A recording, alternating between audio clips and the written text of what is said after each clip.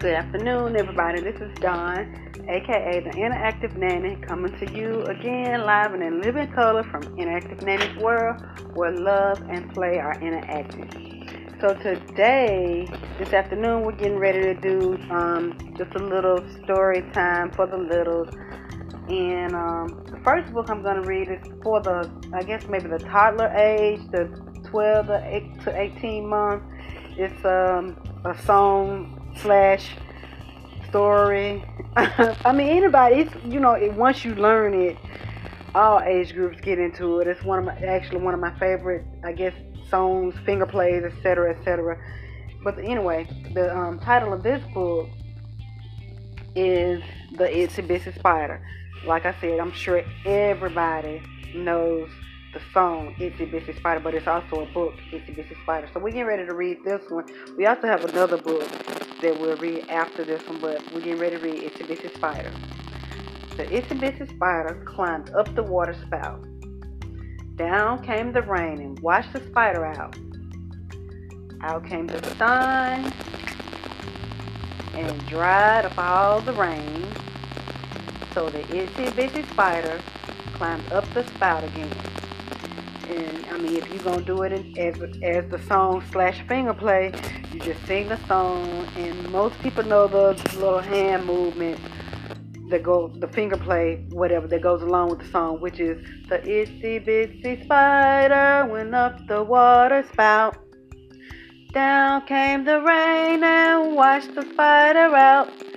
Out came the sun and dried up all the rain. And the Itsy Bitsy Spider went up the spout again. And you just repeat it however many times you want to. And if you're doing the finger play also helps them learn the song and retain the song. It's also working with their fine motor skills, working with them following instructions and directions, and helping them to sort of use their memory skills and stuff like that. So that was the Itsy Bitsy Spider.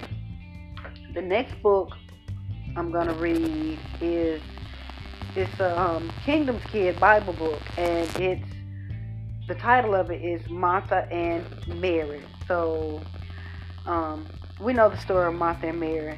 As far as, if you're reading the Bible, anyway, you should know the story of Martha and Mary. But anyway, we're going to read the story of Martha and Mary, and it's coming from Luke chapter 10, verses 38 through 42. Jesus came to visit their house. Mary and Martha were so excited. They knew Jesus was their special friend. They believed Jesus was the Son of God. Jesus was here to visit. Scrub, scrub, scrub. Martha cleaned the whole table. Swish, swoosh, swish, swoosh. Martha swept the floor. Jesus was here to visit. Mary sat at Jesus' feet, listening to every word he said. She listened and listened, learning more about God. Jesus was here to visit. Chop, chop, chop. Martha fixed food. Splish, splash, splish, splash. Martha washed dishes. Jesus was here to visit.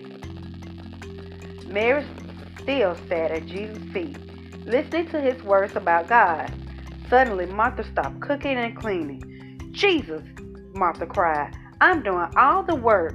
Tell my sister Mary to come help me.